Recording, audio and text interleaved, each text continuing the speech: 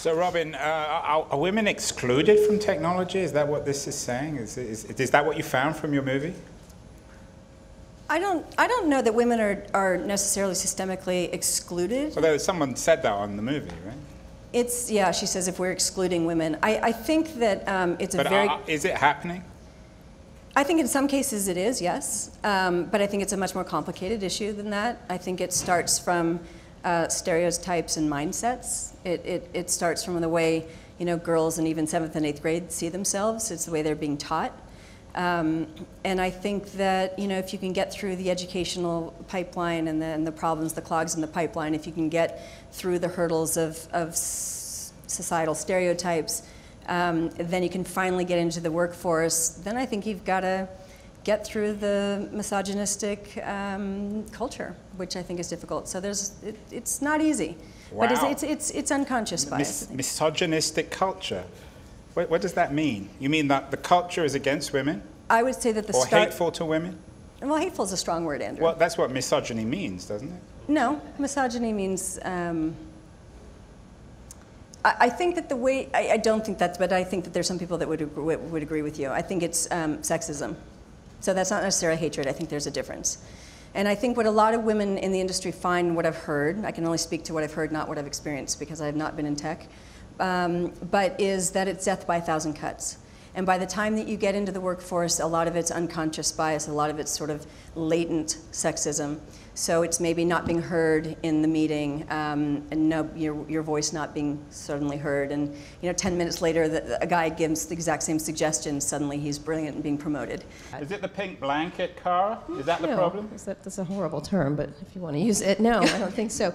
No, I think it's a question of how you create your ecosystems and who picks who, and it starts very early on with girls. What does that mean, ecosystem? Well, there's an ecosystem in Silicon Valley like there is in Hollywood, like there is in politics, and so you have an ecosystem where that begins a long time before with women and girls in science and math and the pipeline not being strong enough, and subtle hints not to participate in it, I think, or difficulties in joining, which she was talking about it. And then it goes up to venture capitalists who enjoy funding the same exact people over and over again. And they think it's a pattern. It's pattern matching, I guess, is what they're doing, or else they're just stupid, which is, I think, more to the point. And then it just continues from there. And so when you have, a Mark Zuckerberg be successful, when you have all these, when you're used to being successful, making the same choices, you make the same choices, and then they think it's a meritocracy, and that's the most ridiculous canard of it all. But it's not a meritocracy. No, of course not. I mean, they use this term. You use the term unconscious. I'm trying to get rid of the term unconscious bias because I think it's just an excuse for being lazy and stupid and not paying attention to things around you. It's like, I didn't notice that there were 10 men on the board of my company.